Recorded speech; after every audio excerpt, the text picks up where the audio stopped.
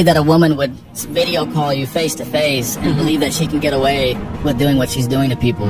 So how much money were you able to send her? It was overall was about $12,000 or about 650,000 pesos. More than $500,000 pesos. Yeah. Kung sino man po may-ari ng picture na yan, kung halimbawa hindi ikaw si Nina Kay at nagkamali si Brandon at hindi talaga ikaw yung nakausap ng Brandon at nagagamit lamang yung picture mo, punta ko kayo dito para pagharapin ko kayo. Para malinis yung pangalan mo kung meron na talaga dapat linisin. Okay? Good morning sa'yo. Ma'am, I don't know what you want me to call you. Kasi doon sa complaint, Nina Kay. So your real name is Janice. Opo, Janice po. Sabi niyo po kanina sa research, nagamit lang po yung picture niyo. Opo. Okay, pero sabi po ni Brandon sa amin na nakausap ka raw niya sa video call. Never ko po siyang na-encounter or na video call po, sir. Walang video call? Opo, ano yun, wala sa po. chat? Wala po. Kahit sa chat po. Never po ako nakipag-dating app or nakipag-chat sa mga foreign. Oh, so lahat naman sinabi niya, hindi totoo? Opo. Kaya po nandito po ako. Never before na nakaugnay mo siya even sa chat? Opo. At lalo pa sa video call? Opo. Taliwas ito sa sinasabi niya? Opo, sir. Kaya nandito po ako para i-clear lang na hindi po ako yung nag-scam sa kanya. Parang merong identity theft na nangyari dito. Opo. So maybe, tulad nangyari sa amin in the past, merong isang tao o babae na nakipag-chat sa kanya using your picture. Opo. At yung picture na yun, alam niyo naman siguro kung napanood yung video na dahil sa picture na nakapagbigay siya ng more than $500,000 something. Kailan niyo nalaman na merong complaint? Nung ano po, yung nag-post po sa sa YouTube, dun po marami na pong nagsasabi na, "Uy, ikaw ba to? Na picture mo to, bakit nandito sa Rafi Tulpo?" Tapos halos po lahat ng mga kaibigan at nakakakilala sa akin, yun po na sinasabi na, "Paano ka naging scammer? Ang hirap ng buhay nyo. Paano makakakuha ka ng ganyang halaga?" Pwedeng malaman kung ano yung work mo, anong status mo ngayon? Wala po akong trabaho ngayon, sir. Dati ka estudyante? Opo, dati po akong estudyante. Varsity po ako dati. Tapos na-stop lang po ng pandemic. Saan ka nakatira? Sa Parañaque po. Alright. Yung mga picture na pinakita niya sa amin, marami. Saan galing yun? Sa Facebook po.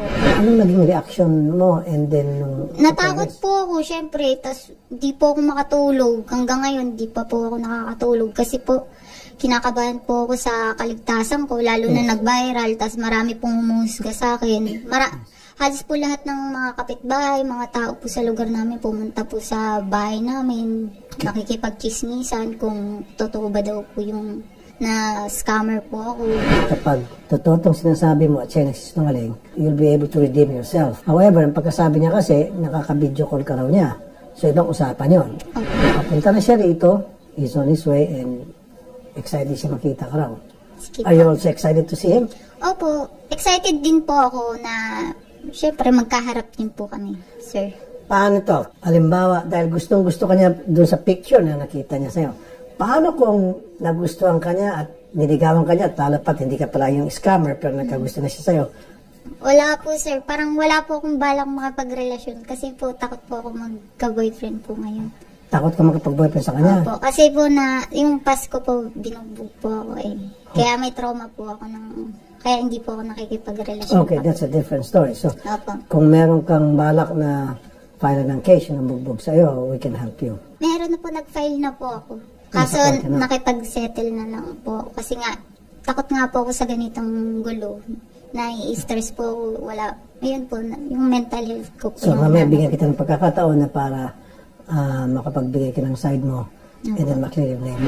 Okay, papasukin na si Mr. Brandon Lasal para may paliwanag natin sa kanya yung sitwasyon. Dito, dapat both sides ay pinakikinggan. Hindi pwedeng, kung ano lang sinabi niya, nagpresenta siya ng picture, salita siya, then paniniwalaan agad natin. Mr. Brandon, good afternoon to you. Before the show, I was able to talk to her. Her name is Janice Chua. Right. And she claimed that she's not the person that of course you've been talking to. Of course you did. She's definitely the person. She's the model of the whole operation. I've had people come forward, whistleblowers have came forward and told me the whole story. There you are. Yeah, that's the face that I seen. Hindi po totoo yan. Can you speak in English so he can I understand? cannot speak English very well. You told us the last time you were here, you talked to her via video call. So that means you're able to see her face via video call. And I have witnesses that have seen her face also. I've done my own investigation. Yeah, you were able to talk to her via video call? I'm just trying to be fair here, Mr. Lazar. Yeah. That's why she came here voluntarily Yeah. without us asking her to come over. Yeah. She was the one who came to us. Yeah, I know. So you're innocent? Yeah. You're innocent. Yes, of course sir. you are. Yeah, naturally she's going to say that because I have information exactly where her operation is being held. I have all the information. And I didn't want to say this on air because as soon as they see this, they're going to run. They're going to run. But I know exactly where they are. I know names. I have names of the supervisors there. I know all their names. If you want us to help you and sir. catch those criminals, Yeah. this is our work. This is our job. We've been doing this for a long time. We'll be more than happy to do I just that. don't want them to. I don't want them to But flee. first, I want the truth. I came here for, to clear my name, na hindi po ako yung nakakausap nyo at saka nag-scam sa inyo. Can you speak in English? Would you try? Hindi ko po kaya, sir. Why not? I thought you said... How many lives have you destroyed? How many times did you talk to her? A couple times, not for very long, but another guy spoke with her for 20 minutes on video call, so. So you talked to her for 20 minutes? Not me, another guy I talked to. From her Hindi po Instagram, totoo yan, sir. her Facebook Never profile. po siyang nakausap. No, Saka hindi po ako hold on. Where's that guy? Where's that His guy? name's that you talked to? Sultan. He's the guy I met off of Instagram. No, through her but you're the profile. complainant here, sir. So I want you to identify her. Yeah, I'm so the identifying. video It's definitely call- her, that- yeah. that- Smiling, so that same was her? smile, same face. This is person. It's her. So, Nina K. nakausap pa raw? Hindi po, sir. Hindi po yun totoo.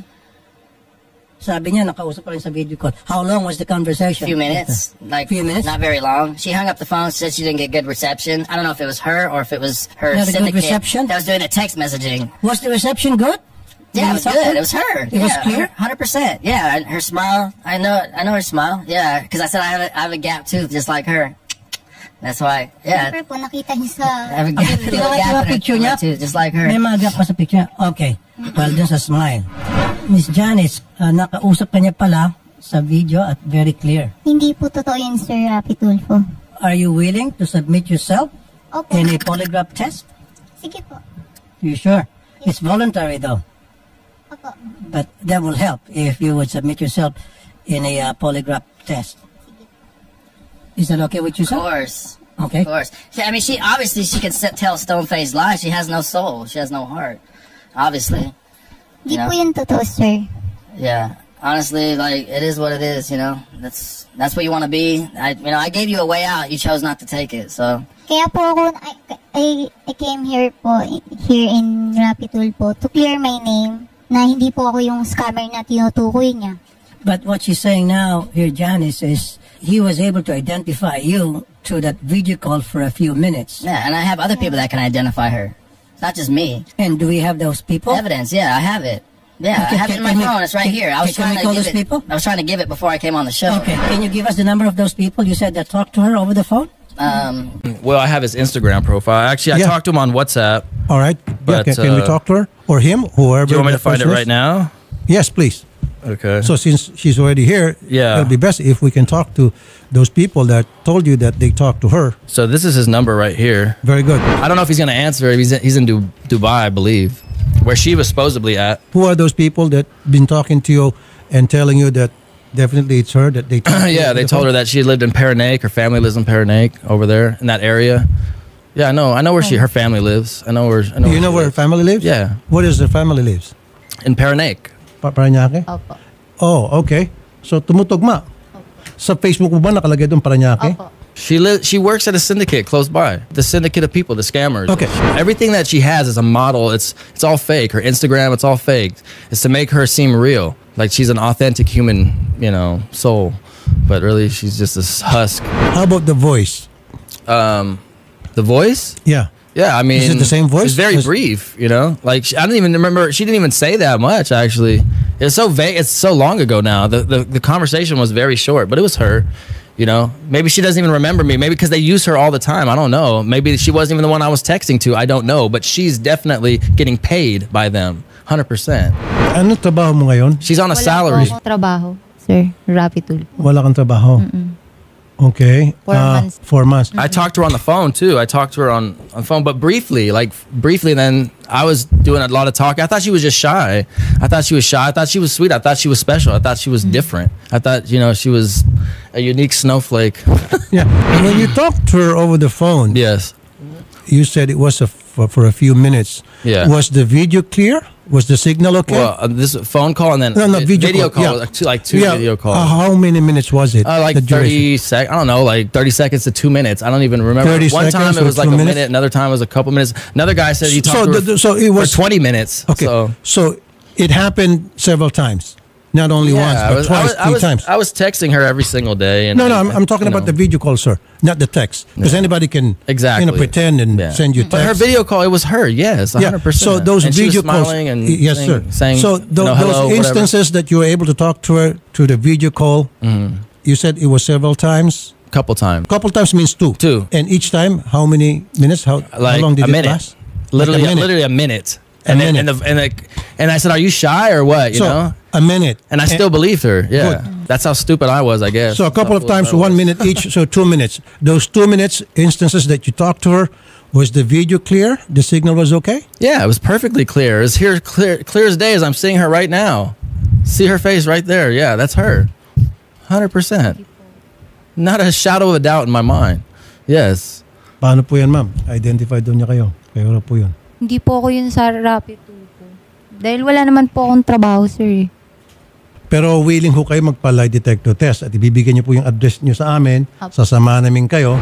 I challenged her to take a lie detector test and she said yes, she will. Right. We will accompany her where she lives. Yes, sir. And if in that polygraph test she fails, then we'll do our next move. Right. And then go ahead and file a case against her. Right. I appreciate it. I'm just frustrated right now. I have a lot of information I wanted to give to you before I came on, but now it's already out there. But I have a whistleblower that came forward and told me everything. That's that all used to right. work for the syndicate. That's very important. We need scammers. that. Can you show me the evidence that you have? Yes, I have it all right here. Can we see it right now? Yes, you can read the whole. And then we can even go to the place where your they're saying whistleblower was telling you, and we can go there right now. Lie detector will do. Just tell that she is working Pogo, an online shopping platform. So this is your whistleblower. This is your tipster, sir. Yeah. And you know this person. How did you know about? No. She doesn't want to be known, and I don't blame her. They could potentially kill her. I don't know. Yeah. Okay. If she makes herself known, I don't want to expose I know. her. That's why I was trying to talk to the police first. How was she able to get your number? Through Facebook. Because I made it available.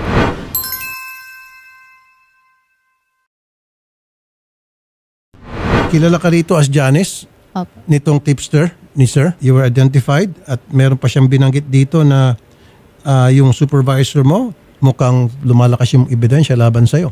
Even before the show started, the tipster already know that you'll be coming over, and whoever this tipster is, she already know that you'll be coming over and that you'll be identifying yourself as Janice. So how did this tipster know your real name? Hindi ko po alam, sir. Kasi nag-work din po talaga ako sa Pogo nung February po. Nag-work ka sa Pogo. Encoder po. Okay, so tumutugma dito. Okay, it jibes. So, because it says here na you used to work in Pogo, an online shopping platform. Ay, hindi po. And you admit that you used to be a Pogo worker, right? Opo. So tumutugma. What a big coincidence. This is.